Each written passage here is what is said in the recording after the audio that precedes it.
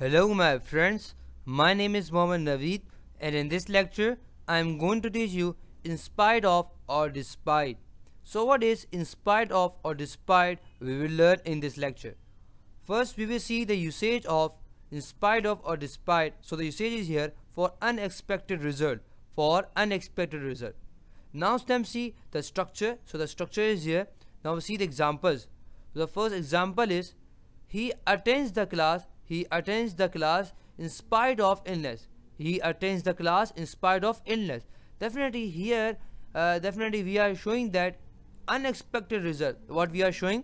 We are showing unexpected result. For example, your friend, for example, or my friend named Ali, for example. Okay, so for example, today he is ill. Today he is ill. So definitely what we are expecting that today he will not come to school. Today he will not come to school. But what we saw that today he came to school. They getting me? So definitely this is unexpected result. Na? To show unexpected result, what we will use in spite of or despite. It's totally up to you whether you use in spite of or despite. Then we have the second example. We went to school despite of rain. We went to school despite of rain. So definitely we are showing what we are showing unexpected result, because despite of rain, despite of rain we went to school. Then we have the last example.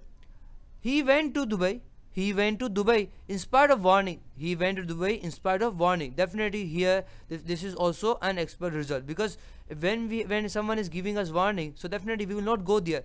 He went there. Definitely this is unexpected result. Not to show unexpected result, what we will use either in spite of or despite. Now it's time to see the structure of in spite of or despite. So the structure is here. First we have subject. Subject, what is mean a subject? Subject mean doer. It can be me, it can be you, it can be Naveed, it can be naveedplace.com, it can be my friend, it can be anyone. Getting me? So subject mean doer, means we tell you who is doing, yeah? Getting me? Then definitely we will use either in spite of or despite of, or you can say despite. Then we have noun. We have definitely two structure, definitely subject, in spite of, despite of, or noun. Or we have second structure, in spite of, subject, in spite of, despite of, or noun, gerund noun. Getting me? So either it's totally up to us that either we use this noun or gerund noun.